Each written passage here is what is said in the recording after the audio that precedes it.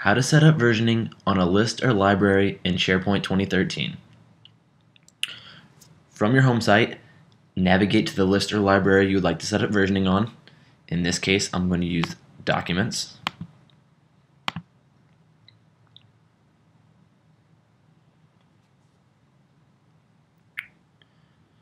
From my Documents library, I'm going to go to the ribbon and click Library.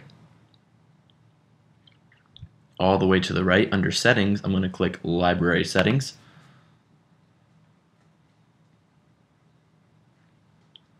Under General Settings, click Versioning Settings.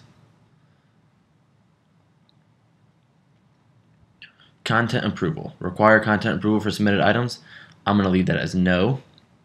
Notice here, Document Version History.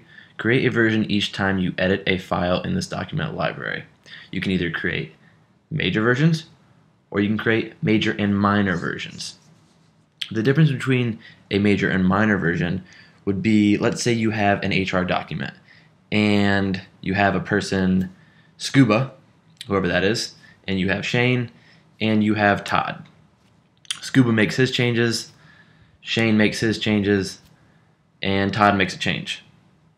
Well, we bring all those changes together, and that's the major version. Each individual change would be a draft, which would be 1.0, 1.1, 1.2. But the major versions, as you can see, would just be 1, 2, 3, or 4.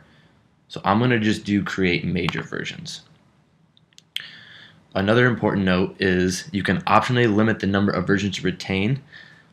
I would set this at max 10 because each version is going to take up more and more space.